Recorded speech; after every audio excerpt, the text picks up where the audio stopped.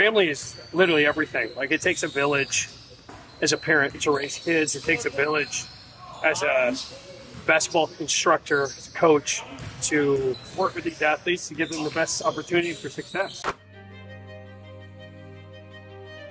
It's never like my voice or my opinion like means everything. That'd be the worst like individualistic approach to development. A lot of kids that are great on this team.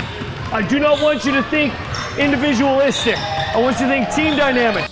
It's the role models that we've, put in front of the boys. It's other coaches that we have. Spend an hour in the gym, spend 20 minutes in the gym.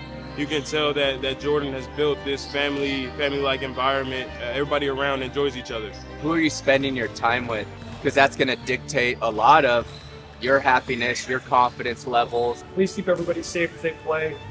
Let the younger generation of basketball players that's in this gym pick up some knowledge for these older guys. Make them the best role models they can be. Find the little details. It provides an insight into how professionals move, what required of them with travel and how they're playing the game. 1, 2, 3, team one! Whoa! Your output, like as an individual, regardless of what position you have in this facility, is all a part of the culture. You have an impact and you have a purpose.